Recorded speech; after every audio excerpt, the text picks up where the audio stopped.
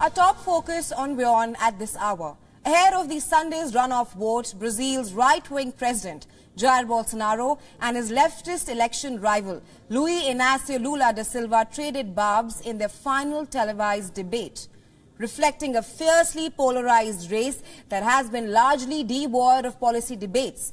The two candidates fell back on personal attacks during the 2 hours of debate.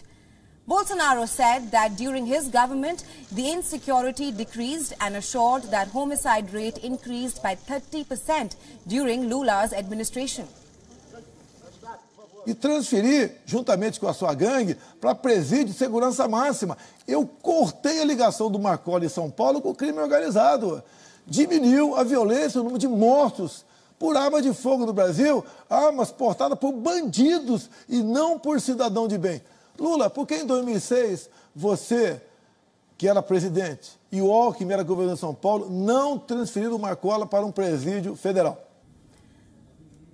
Meanwhile, Lula criticized the policy of liberalization of arms sale promoted by Bolsonaro, assuring that who benefits from this policy is an organized crime.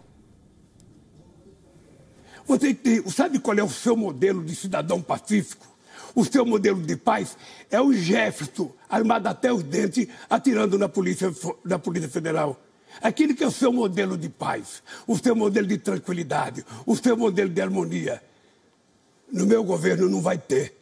No meu governo é o seguinte: armas vai ter que ter autorização das Forças Armadas e a gente vai fiscalizar, porque o crime organizado não pode, em nome da facilitação de arma, estar adquirindo um arsenal mais competente do que a polícia.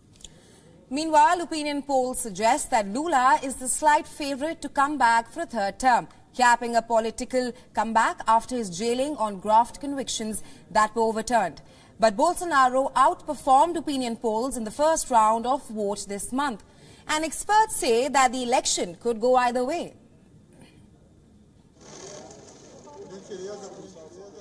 WION is now available in your country. Download the app now and get all the news on the move.